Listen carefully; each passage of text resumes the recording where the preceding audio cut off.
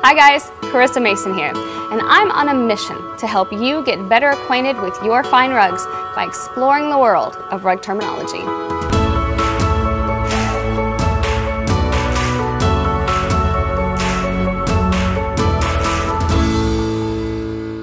Now let's talk about Afshar rugs.